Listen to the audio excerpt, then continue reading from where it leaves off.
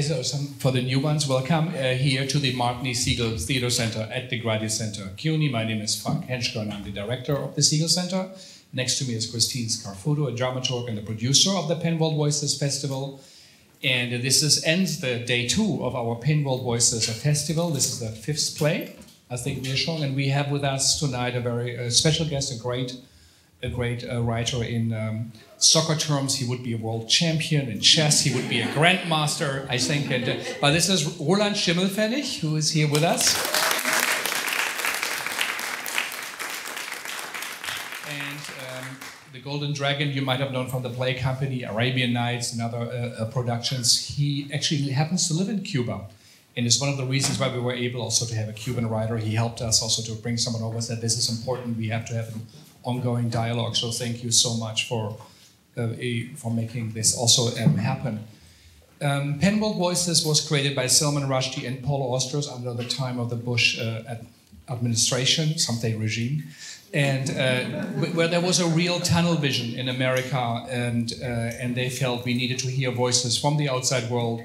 Over 95% of all publications were just American or in the English language. From the 5%, 50 to 60% were French or German, because these countries enjoy, which I think is a good thing, strong government support. But it meant only 2 or 3 out of 100 books really came from somewhere else who had like a completely different view or new view, or historically, or from a current culture. And as we know in world music, how significant it is for musicians to listen to what people do around the world, how it influenced them also to find their own voices. They felt it is significant to create the Pen Festival, which is ongoing now. We have the program in your program here. It's like a 10-day festival with really great novelists, writers, and poets. And we here at the Segal Center fought very hard to include playwrights, because we felt strongly that's also where they belong. The Segal Center bridges academia and professional theater, international and American theater. So, of course, a festival like this is right in the center of what we do. It's our 8th time as a participation, and I also would like to welcome the play company who produced many of Schimmelpfennig's play, Barbara, one of the literary agents, and Antje Oegel, who also is here, who works with us and will also work with the Segal Center. And this is it. The last thing is, please do take out your phone, and I'll do the same, and just check it if it's off. It actually never rings. It's really, really true in our readings in 10 years so far. So let's not jinx it tonight, yeah. And so this is off. And Christine. I also wanted to thank our wonderful director, Devon DeMayo, all the way from Chicago, for directing this reading today. And without any further ado, Ant Street.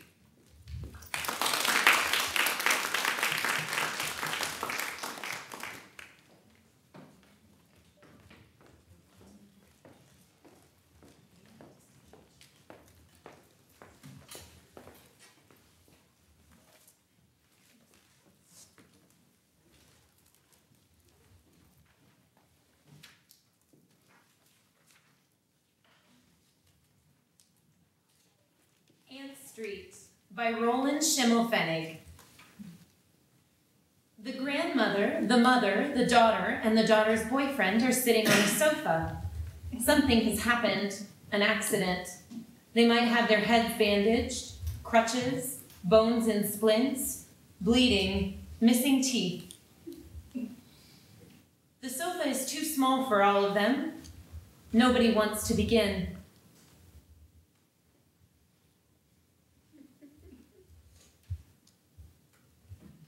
The snowflake. A single snowflake, a single white snowflake fell from the night sky, yet it was so hot. The daughter, a young woman, looks for her crutches and stands up. She tries to take a few steps. She presses the button on an air conditioning unit lying on the floor in front of the sofa, but the air conditioning is broken. She goes back to the sofa and sits down. It was a hot night, 95 degrees. I was standing by the open window. I'd just taken off my shirt. It was so hot. He takes off his shirt, which is dripping with sweat. And I was looking out onto the street. I watched the traffic, the cars, the trucks, and then I looked up at the sky, and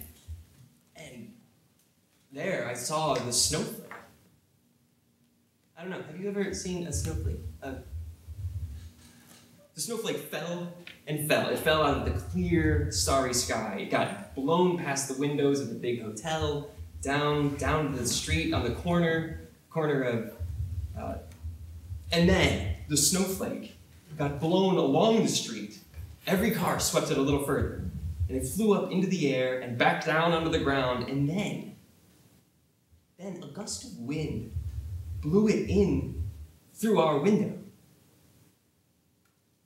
And then the snowflake landed very softly, very softly, very gently on her knee. On her knee. She only had a short dress on. Look! What is that? What's that? She shouted, look! She screamed. Look at that. Look, what's that? What is that? What's that? What is that? And then it went dark. The lights went off. The electricity went off. What was that? It was a snowflake. What kind of snowflake? And then there was a knock. Someone knocked on the door in the dark. And I said, who's there? And someone outside said, I've got a package for you. A what? A package. He had waited and waited for 42 years. Daughter sees an ant on the floor. He'd been waiting for that package for 42 years. 42 years, standing at the roadside. Imagine that. Daughter eats the ant. At the roadside, 1 foot on the sidewalk, 1 foot in the street beside the electricity mast. We've got ants in the kitchen. Everybody's got ants in their kitchen, haven't they? But us, we've got a whole street of ants. And sometimes you just stand still and watch the ants, don't you? The man's been standing in the street for 42 years waiting for a package.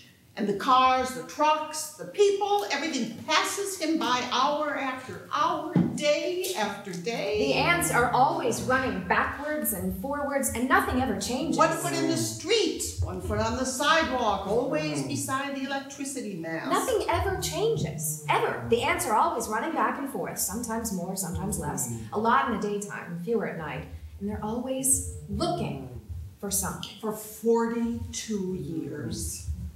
He's been waiting there since he was a young man, and now he's old, and he's still waiting in the same place. They're always looking for something, always hoping something is going to happen.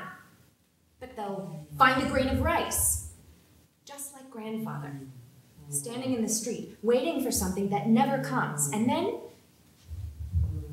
nothing does come. But sometimes somebody gets run over. He'd stand there all day. Sometimes I put something in the way of one of the ants. A crumb, a dead fly. And then the ants are pleased. Then they get really excited. And sometimes I eat an ant. One of them falls by the wayside on the great ant highway, and maybe he'd just been given a grain of rice out of the blue. But my boyfriend, I've got a boyfriend. My boyfriend thinks that he's generally, sometimes I think he's not ill or anything. He only ever talks about love. Even watching TV, and he sees snowflakes in the summer. He says things like, a snowflake falls gently on her knee. And it's just water dripping from the ceiling because Maria Papa's washing machine is broken on the floor above. First, the water spills over onto the floor upstairs, and then the wires get wet, and then there's a short circuit. The electricity cuts out, darkness. Washing machine, water, floor, wires, short circuit. Maria! Maria Papa! Tell me, when are you finally going to get your washing machine repaired? You're flooding the whole house! Darkness. No light. But the way he stood in the street that afternoon, grandfather, that was... You should have seen that. You should all have seen that. The way he stood there that afternoon. The boyfriend plays the grandfather in the sun. The cars go speeding past him. The waiting. But he'd already been waiting for 42 years. That afternoon, he suddenly got up out of his chair and said, today the package is going to come. How he knew that. Today. Everyone was waiting for the package. The whole street was waiting for the package by now. The whole neighborhood. And everybody was talking about it. Every morning in the queue for the bakery, that was the topic of conversation. The package, the package, the package. You understand. You all understand. Whether it had come yet, that it would never come, and it never did. And our neighbor, Maria Peppa, said, a package has never come for anyone in our street, never. And it's the district council's fault, or the post office, or the post office. And my grandmother said, what nonsense. And then Maria Peppa said, who knows if they ever sent the package? A package probably won't ever come. These things are easily said. And one morning in the queue for the bakery, she quietly said to someone, perhaps they're just trying to sound important with this package of theirs. She said it quietly, but not quietly enough, because I have very good hearing. I have very, very good hearing, my mother said. She said, my hearing is too good. I always hear what I'm not supposed to hear. And I asked my grandmother what it meant. Perhaps they're just trying to sound important with this package of theirs. And my grandmother set off. She went up to Maria Peppa. She walked past the whole queue and said, Maria Peppa, it's one thing to be envious, and it's another to be resentful, and another to be a pessimist, too. But all three will make you sick, and it will damage the neighborhood. And Maria Peppa said, oh, sorry, the post office probably opened the package last Christmas. If I worked for the post office, that's what I would do. And my grandmother said, that is precisely why you don't work for the post office. And then she came back here and she said, not even the post office would employ her, and the post office will employ anybody. They even took my cousin, my grandmother's sister's son, though she's actually only a half-sister, but family is family. And his son, I mean, my grandmother's sister's son's son. The post office took him on, too, but they lived down south, not here. And then it was our turn. We bought our bread. And then we went back home, and the moment the door was closed, my grandmother said, Maria Peppa is just a jealous slut. If she'd had her way, she'd have married your grandfather over 40 years ago, but what she didn't know was I was already pregnant. And then she clicked her tongue. And then he got up and said, today. You should have seen it. He was sitting in his chair, and then suddenly he said, it's coming today. He got up and he walked out of the door. You should have seen it, how excited he was when he saw the car coming from far away. As soon as the car appeared over the brow of the hill, how he waved. It was a miracle. It really was a miracle. And then his disappointment. He'd seen the car when it was still more than 10 miles away. He was so excited, like a child. It was like his brother himself was coming. Yes, it was as if his brother himself was coming. The last time he'd seen his brother was 42 years ago, you know. How can that happen? A family falling apart like that. We are a family, and yet I've never met his brother. So, you can imagine what an exciting moment it was for all of us, for the whole street, I think for the whole neighborhood. You understand. The car would stop at the same spot where his brother had got on the bus 42 years ago. With his bag over his shoulder, and nobody had thought that we would never hear from him again. He didn't come to our wedding. He didn't come to the funerals. No phone call. No letter. But now, I don't understand it. I don't understand these things. She wipes away a tear, perhaps. How do you get a spark? How do you get a short circuit like that? Do you know how that happens? We always lose our electricity when Maria Peppa on the floor above tries to put her washing machine on. Except when there's no water.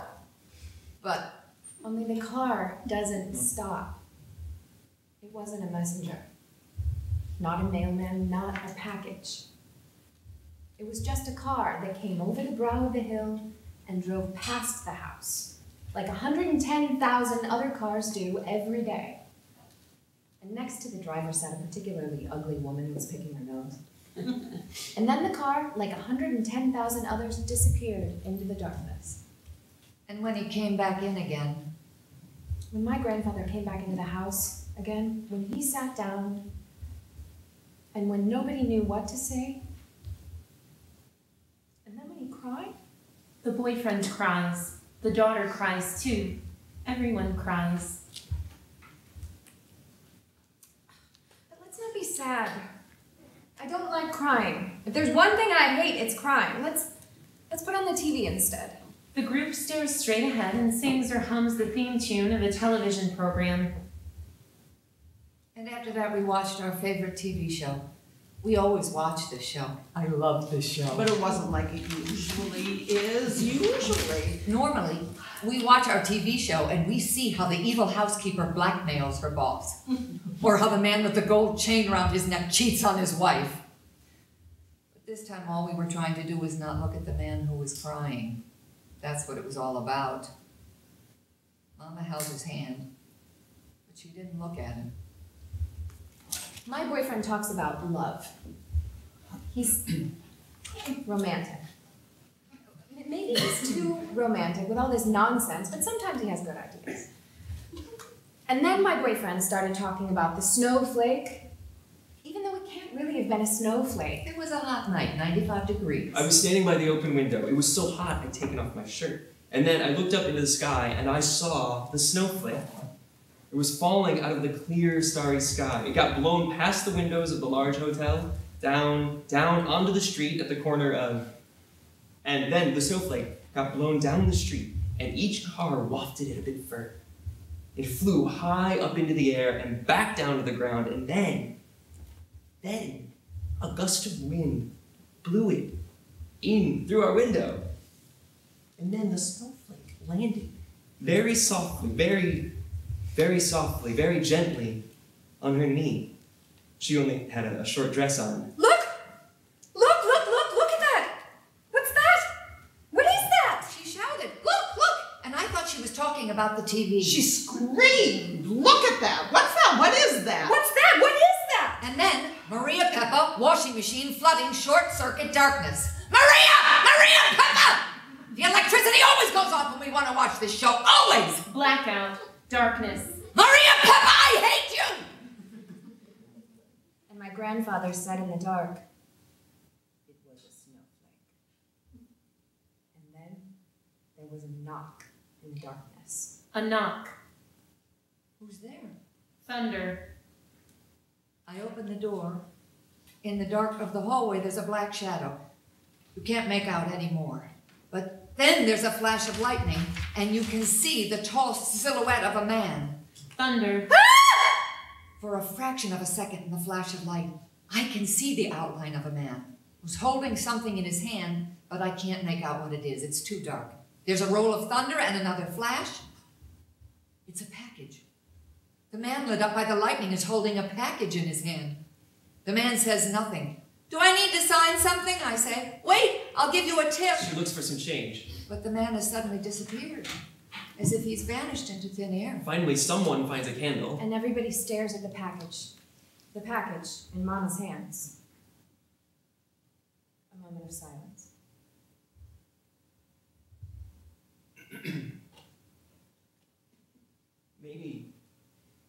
Maybe we shouldn't open it. What? Maybe we shouldn't open it. Who knows what's inside? There's a thunderstorm. Thunder. Everyone stares at the package in the candlelight. It had grandfather's name on it. Maybe the package had been on its way for 42 years. You don't really think we're not going to open the package. You can't believe that. The mother gives the boyfriend the package. I hate it when the TV people finish the show just when it's got exciting. When the blonde with the huge mansion, for example, who's married to the man with the gold chain, finds out who her real father is, for example. Or when the wicked housekeeper says she's pregnant and we don't know by whom, and it's meant that we've got to watch again next week. But I hate it even more when we miss our show because Maria Peppa has electrified the whole house. We missed the entire episode, and all because of Maria Peppa. And Grandfather stood there in the dark with the package, and the package was huge. I was afraid Grandfather would collapse under the weight. I said, I'll help you. But he laughed and said, this package is lighter than it looks, girl. No problem, no problem. We had pictured so many times what might be inside the package, but our powers of imagination weren't strong enough. I tried to imagine what I would put in the package, like this. If I had a brother I hadn't seen in 42 years, and I knew that Grandfather was thinking about this too, what would he put in a package to send to his brother? What should he send him? Did he, the brother, not miss the smell of the dampness, of the rain, of the heat in summer on the asphalt, or the queue for the bakery? But they're all things that you can't put inside a package. The sound of the cars, the dogs barking in the street, the hens, the shouting. I hate you, Maria Peppa! I hate you and your washing machine! And my boyfriend, this idiot, sometimes he really is an idiot, he said, maybe it would be better if we didn't open the package. That really was a stupid idea. But it's always good to have an intellectual in the family. Where on earth did you find him? And then the light came back on. It wasn't... In the package, maybe it would have been better if we hadn't opened. The things in the package were not what we'd been hoping for. In the package were one ballpoint pen with Fleur de Lotus written on it, one 10-year-old pocket calendar, and a blonde wig, and tiny little packets of laundry powder that you call testers. My boyfriend said people are given them as advertising. And the pen too, that's another gift, probably from a Chinese restaurant. And the old calendar, that's from Western Union. That's another gift, a promotional gift, a really old promotional gift. Yes, and there was no letter inside. That's strange. I mean, there must be some sort of a letter with it. There was just an empty jar with mustard written on it, wrapped up in newspaper in a language nobody could understand. And a spoon. That was the best. As if we didn't have any spoons. Perhaps we'd have been better off if we'd just thrown the whole lot in the garbage. I'd phoned somebody whose electricity hadn't gone off to ask what happened on the TV show. But I didn't think of that at the moment, because The calendar was empty. The empty calendar. Empty as a desert. Full of days with nothing in them. No notes, no meetings, events. Every day the same, a day like any other. White. But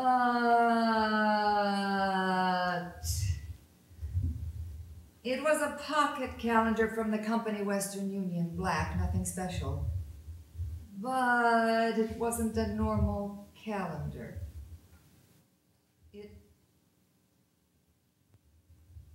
It was a door.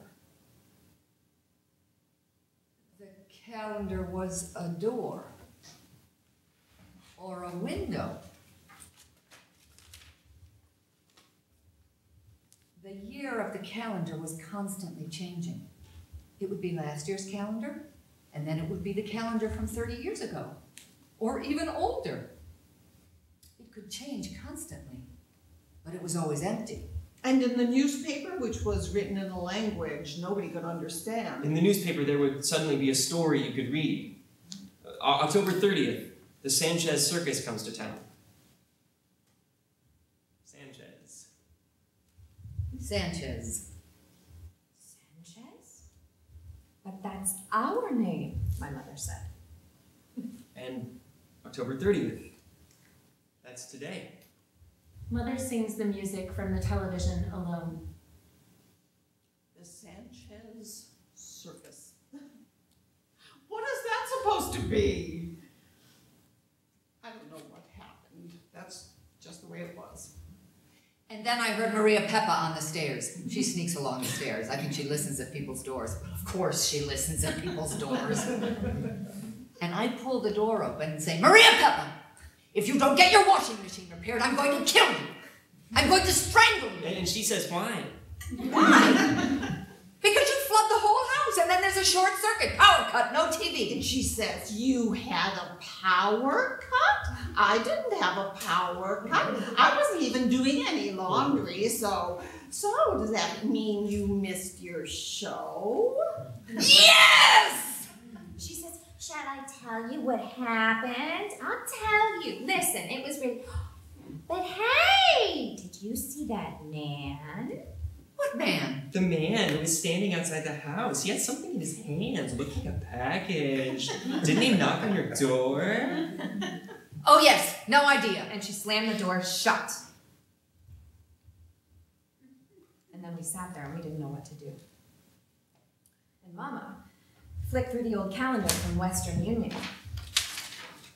And suddenly, she got a real faraway look. What is it? You're looking so... And she said nothing. She looked into the distance with a smile. What is it? What's wrong? And then she said, oh, nothing. I just remembered something. Oh, what?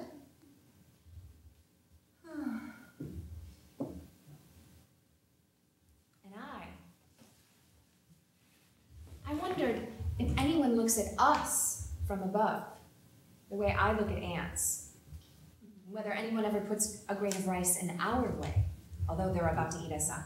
And I thought, I would like to be able to fly. I'd like to know how everything here looks from above. And then my grandmother stuck a spoon in her mouth, just like that. And that looked so stupid. It looked so funny that we all had to laugh.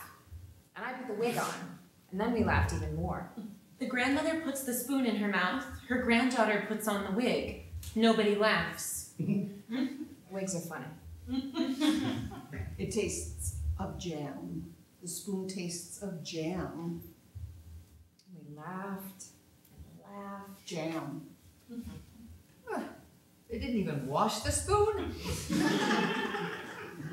Perhaps they don't have any washing up liquid. We cried with laughter. And grandfather laughed too. It was just too funny. No, really, it tastes of jam. Or, no, it tastes of capers. Capers? What are capers, and how do you know what they taste like? Well, I used to eat them before. It's a long time ago, but now I remember. Here, try it. The daughter puts the spoon in her mouth. I don't know what capers taste like, but this tastes of pears. No, it tastes of basil. The boyfriend plays with the pen. Click, click, click, click. And my boyfriend, he was writing something down with the pen. He was making notes with the pen that was in the package. He'd never done that before. The boyfriend gets a piece of paper and writes something down. What are you writing? And he said, oh, nothing, nothing. What? Nothing, nothing. I believe he's writing a poem, said my grandmother. I believe he's writing a poem. Do you write poems now? It's nice we've got one creative person in the family. It's nice that this junk inspires at least one person. And I still had the wig on my head. I thought, I would so like to be able to fly. I thought, I would so like to be able to see everything from above, whether we look like ants. There was nothing in it. The calendar was empty as a desert. And then I got stuck this one day on September 29th, 22 years ago. And my grandfather pours himself a drink. using the empty mustard jar which had been in the package. Boyfriend pours himself a drink. Today I'm going to have a drink, he says. And he hasn't drunk for years. But there again, if you've waited for something 42 years, and then he tips the jar, the whole jar full. Boyfriend drinks the contents of the jar in one. And the jar does not empty. When he puts the jar down, it's full. Full to the brim. What is that? He looks at the jar incredulously. Did you see that? Yes, I saw it, and if you're going to start getting drunk again, no, you better tell me so. I can throw you out now. No, I mean, did you see that? Look. He takes the full jar and pours it back. When he puts it down, it is full to the brim. The jar is full to the brim. Empty, and at the same time, full to the brim. What? That's impossible. And my mother takes the jar, the full jar, and drinks it down in one. And when she puts it down, the jar is full. She laughs. Empty and full. Can't believe it. And then I had a drink, even though I don't normally drink much. Never, but... She drinks. And it was true. She holds the empty jar in the air. Full. And my boyfriend had a drink too, and he really can't take a drop of this stuff. Boyfriend also drinks, slurping rather awkwardly. And then I had a drink, and the jar was full the whole time. Daughter drinks. I think, my grandfather said, I think we're better off not telling anybody. We're better off not telling anybody. We'd better not tell anyone. And then I slowly floated up to the ceiling. I could fly. I was flying. I flew up to the ceiling. What's going on now? He really was writing a poem with the pen from the package. I could see that straight away up from up there when I was floating up on the ceiling. Come down from there, you'll break your neck. We're better off not telling anybody. We'd better not tell anyone. The group sinks back into silence. Now and then, someone looks up at the ceiling, someone puts the spoon in their mouth, or someone flicks through the calendar. Someone sips from the jar. The boyfriend plays with the pen. And I said, look out! But she was already out to the window. And I flew out into the night, into the darkness. I stayed, hovering in the air outside the window to our apartment for a moment, and my boyfriend tried to hold on to my foot. Boyfriend throws himself onto the floor in order to grab his girlfriend's foot. But I kept climbing higher and higher into the air, floor by floor, and then I flew past the electric wires, and I flew over the roofs of our neighborhood. 1,000 lights in the darkness, the cars, the people beneath me in the light of the street lamps. It was incredibly beautiful. The wind in my hair, in my dress, I kept flying higher, but it was cold up there. The higher I flew, the colder it became, icy cold. And it was so quiet up there, dead quiet, nothing could be heard. And I've got such good hearing.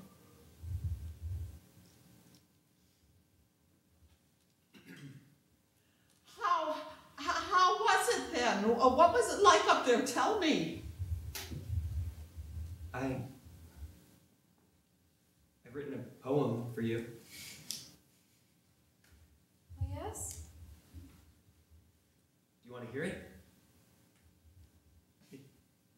It's about a snowflake. It's a love poem. It was a beautiful poem. It really was a beautiful poem, but I couldn't listen properly. In my thoughts, I was just somewhere else. I was still up there, in the air. She cries a little. I really wanted to go straight back up in the air. It was so beautiful up there. But I was so cold. Tomorrow, I'll write you another poem. Or today, even. You will? Really? That's nice of you. It hadn't been easy coming back. Landing. Flying high was easy. But landing. On the way back, I flew past the windows of the big hotel, down in the corner. And in the hotel rooms, I saw strange people. doing strange things. And in one room, I saw, I think, my friend Dolores. What's she doing in that hotel? She can't afford that. Dolores was with a man who was not from here. And she didn't look happy. She smiled at him, but she had an empty look in her eyes. And then I was almost home, down in the street again, and I thought, oh well, now I need to walk the 7 blocks home, but then a gust of wind lifted me up again. And when I finally flew in through our window and sat back down on the sofa again, everybody stared at me. What was it like? Tell us, what was it like? But I didn't want to tell them anything. Nothing. I was just incredibly cold. Sometimes I think the story should be told backwards, from the end to the beginning. Wouldn't that be better? Because so everybody would know what happened. No, but that won't work, because how can anybody understand what's happened if they don't know how it could come about? Sanchez Circus. Yes. We had a range of attractions. We had the jar that was never empty. We had the spoon of 1,000 flavors. We had the calendar of the past. We had the romantic pen. We had the flying blonde. And we had the snowflake. It tasted so good. The spoon tasted so good. That night I woke up and I couldn't stop myself. I went into the kitchen. It was around 4 o'clock in the morning, or 4:15, and the spoon was lying there, the spoon from the package, and I couldn't put it in my mouth.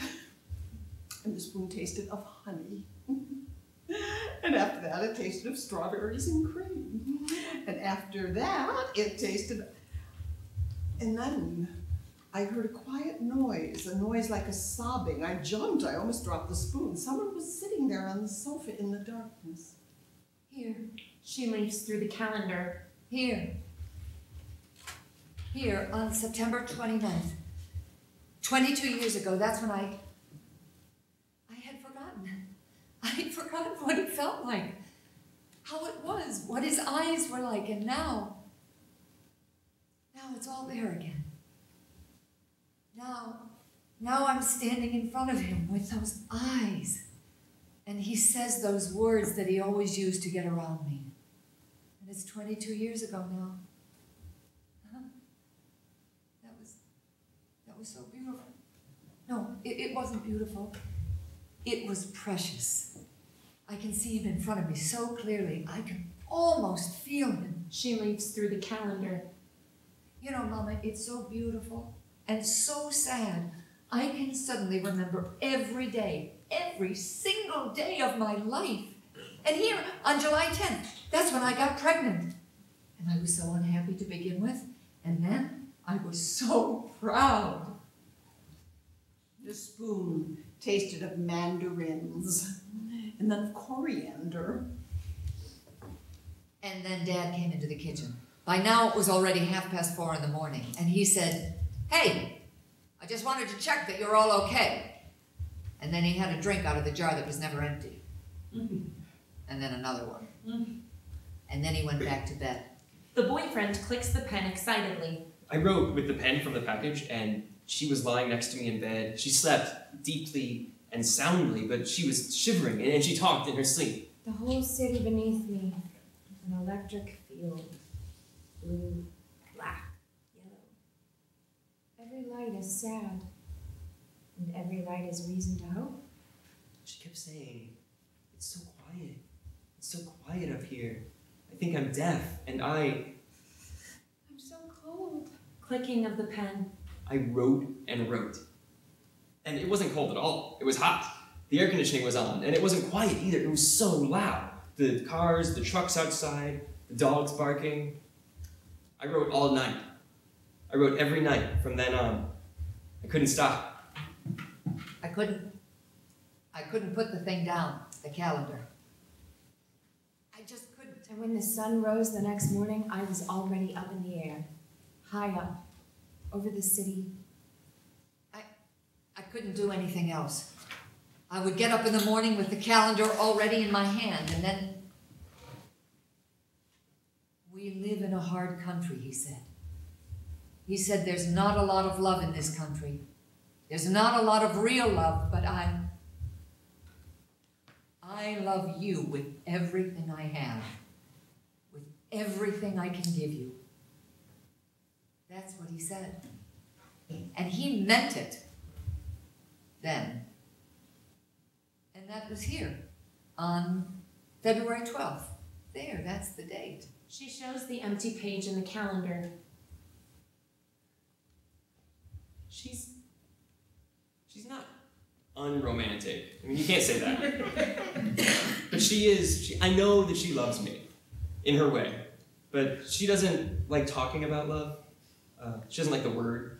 And sometimes she's so far away, especially now, since the package. I read her my poems early in the morning, poems I'd written that night in the night, but she wasn't listening. And when I turned the page or quickly corrected a word and then looked up again, then I just caught sight of her flying out the window. She was flying away. And when she came back, she was as cold as ice. And from then on, it was always like that. Every day. They hummed a tune from the television. We'll tell no one. We agreed that. No one will tell no one. Right. If we tell anybody, then it's obvious what's going to happen. All hell is going to be let loose. We'll tell no one, but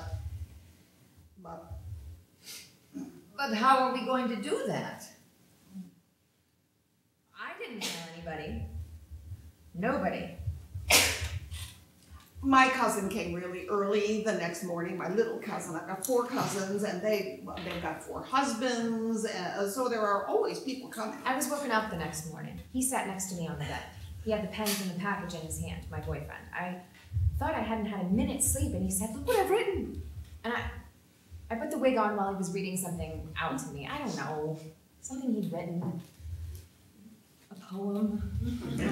Poems.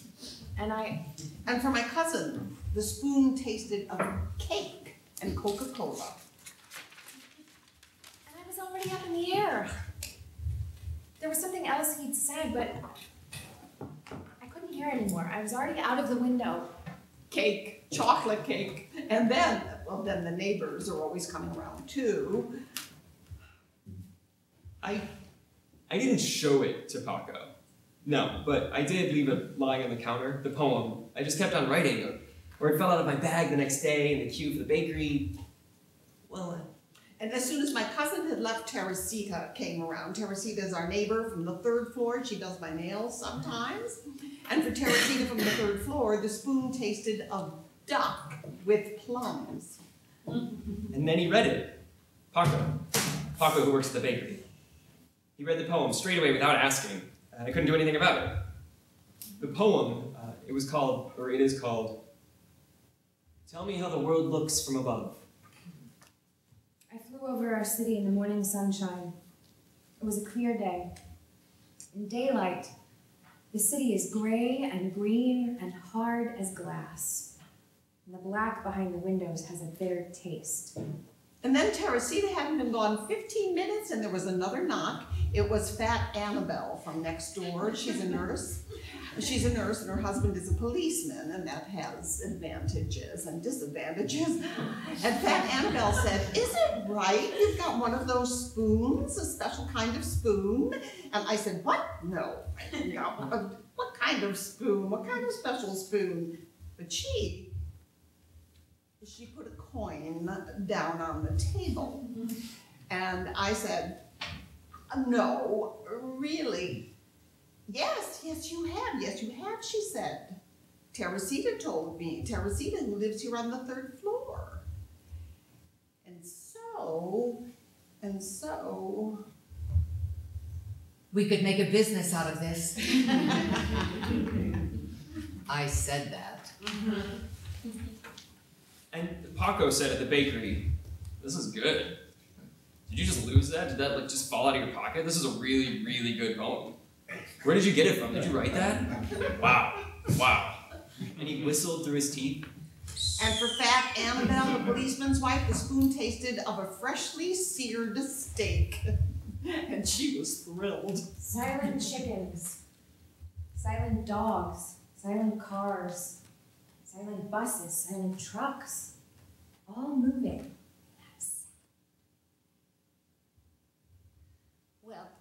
Well, look, I'm really sorry about your TV show, Maria Peppa told me the next day. She said, I swear, I didn't put the washing machine on. She was sitting in our apartment by the kitchen table, Maria Peppa. But if you knew what happened yesterday, you wouldn't believe it. The wicked housekeeper, who recently claimed she was pregnant, now says that her boss's husband, the man with the gold chain. And then Maria Peppa's eyes came to rest on the calendar, which was lying in front of her on the kitchen table, and she said, what's that? And then Maria Peppa picked up the calendar, and she turned the pages. The daughter turns the pages of the calendar. And then she said nothing. She just stared into the distance. The daughter stares into the distance. Maria Peppa suddenly looked 42 years younger, and she cried a little. And then she asked, so, where is your father? And I said, I don't know. I think he's gone for a walk. Why? And the people down there? Old people, young people, couples. People on their own, groups of people, no matter who, they all want to go somewhere. They're all looking for something. They're all missing something. And they all look the same, like black dots. And then Rosanna came. Rosanna from the shop across the street, and for her the spoon tasted of tuna fish and grapefruit and fennel, with a little bit of chili, but not too much. I've never eaten anything like that, she said. She laughed. It's like an explosion in my mouth. A couple hours later, Paco was at the door. Paco from the bakery, the one who found the poem. And he said, tell me, this poem, your poem, could you lend it to me for a couple hours? You know, there's this woman, not my wife, and I would really like, you know, I think if I read this poem out to her, then maybe I can, look, don't get me wrong, but she's more the romantic type, and I don't know that many poems, but your poem, with that, maybe I could... Maria Peppa? Maria Peppa has a boyfriend.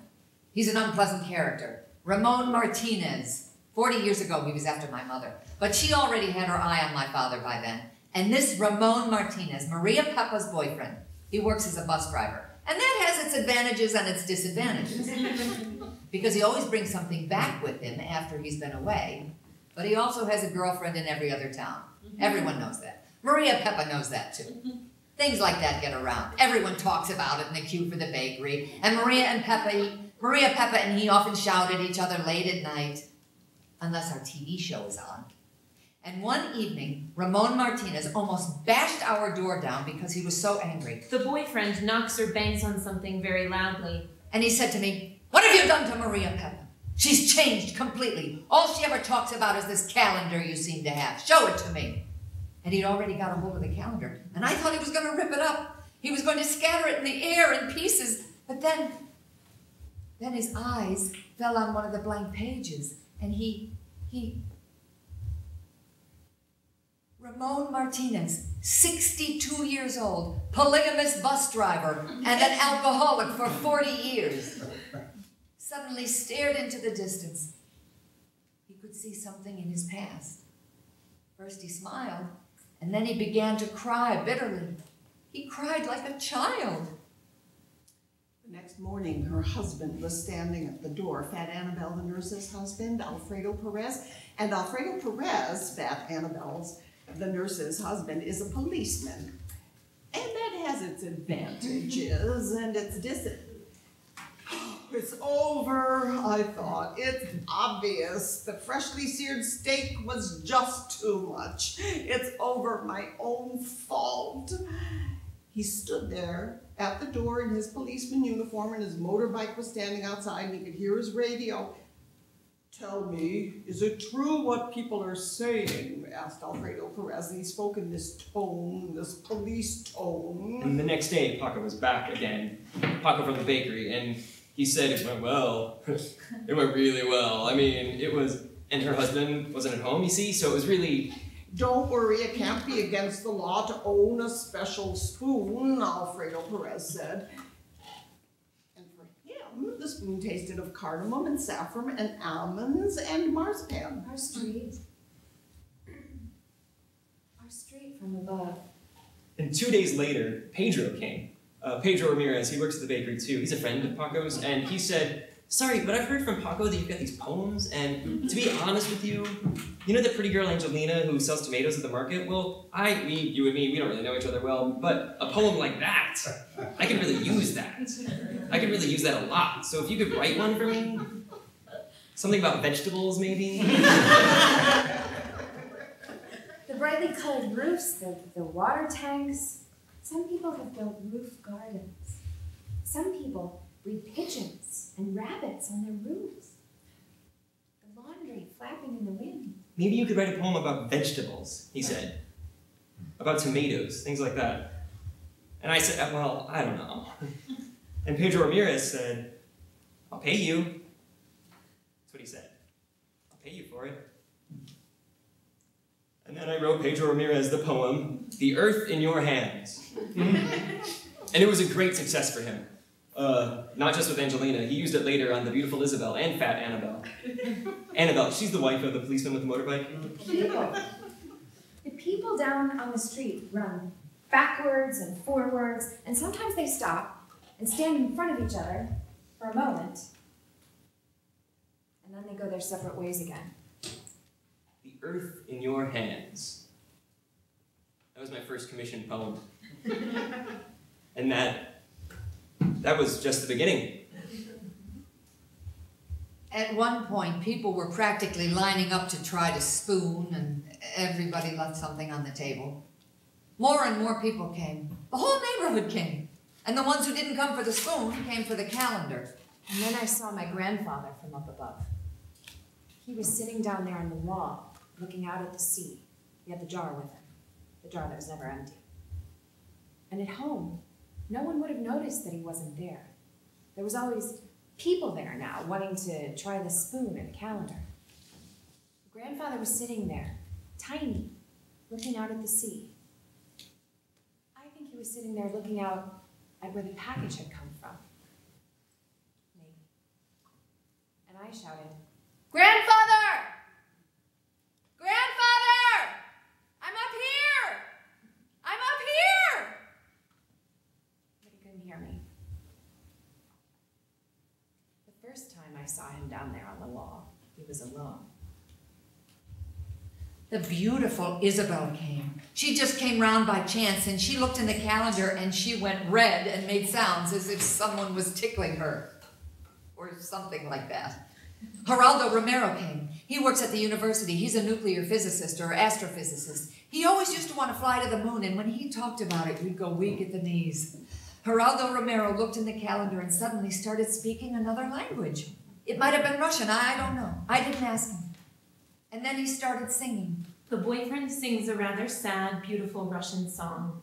And when he closed the calendar, he smiled and said, "Thank you." And then the next day, my grandfather was sitting there with a woman. And that woman was Maria Peppa. Maria Peppa from the second floor, who lives above us, and who my grandmother says has been after my grandfather for 42 years. And she was drinking out of the jar, too. And I think they were holding hands, but I couldn't be sure of that from up in the air. A lot of people came twice, 3 times, 4 times. Ramon Martinez, Maria Peppa's husband, Ramon Martinez came as often as he could, and every time he cried like a child. And the next day, there were a couple of other people there, too. I couldn't make out who. I didn't know these people, and I thought my grandfather didn't know them either. But they all drank out of the jar. And the day after that, there were even more people, more and more of them, all these strangers drinking out of the jar. The beautiful Isabel came almost every day after that, and every time she went red and made these noises till I couldn't stand it anymore. "Listen," I said, "you're not alone here." And then one day there was an argument. I couldn't hear what the people were saying, but it was clear to see. They began hitting each other, and grandfather stood on the fringes, but he still had the jar. He was holding it as tightly as he could. And I tried to fly home to tell Mama about it, and my boyfriend, but it got harder and harder to fly back. I couldn't get down. It was as if I couldn't make any headway against the wind, though it wasn't so windy. Perhaps I was just too light. Some things people didn't like the taste of, things they didn't know, things that were too hot, chili, curry, ginger, they didn't like them, and they complained and wanted their money back. But the spoon is the spoon, and once you've paid, you paid. Finally, I flew past the windows of the big hotel. It was already after sunset. I was fighting my way down against the wind, floor by floor. And in one of the windows, I thought I saw my friend Dolores. What's she doing here? She wouldn't even be allowed in here. She can't afford it, I thought, but she was there with a man, and it was not the same one as recently. This one was old and had red hair and was quite fat. And when I finally got back, my grandfather was already home. He had a graze on his head, and he said he'd run into a lamppost. And he still kept tight hold of the jar, like this. Sometimes I think the story should be told backwards, from the end to the beginning. Wouldn't that be better? We became rich. But my grandmother didn't care about that. She said she didn't want to share the spoon anymore. We really could use the money. I couldn't sleep anymore. I was afraid someone would break in. I was afraid someone would come and steal the spoon from me. I got rings under my eyes, heart pains. She wasn't well. She got worse and worse. Rosanna from the shop across the street came every day and kept trying the spoon over and over again. I don't know what it is, she said, but that tastes like Paris, she said. I think that's what Paris tastes like, or that tastes like a poem. The boyfriend keeps on writing. He's not very interested in this part of the story. What, are you talking about me? And then one day I saw, just when Rosanna was leaving, that the spoon was not lying on the table. Where's the spoon? Where's the spoon? The spoon had wandered into her bag, and I pulled her hair until she was down on her knees, and then she said, I'm sorry, I don't know either how that could have happened to me. And then I hit her again. And at night, we would lie in bed, my boyfriend and I was always so terribly cold. It was so quiet up there, and this quietness was still in my head. In bed at night, I couldn't hear anything anymore. Not the chickens, the dogs, not the cars, the shouting. And he would write and write and write. He wrote one poem after the next, and they were all for me, he told me, or most of them were, even when he sold them. Here, what do you think of this? And I said, I don't need a poem. Just kiss me. I said, hold me as tight as you can so I don't fly out of the window. Tomorrow, I'm freezing to death up there. I became famous. But the next morning, I put on the wig again. I was already up in the air again. I couldn't stop myself. And I didn't even notice. Everyone knew me. Everyone knew my poems. And then, Hernando Lopez came. Hernando Lopez is famous. He's a writer.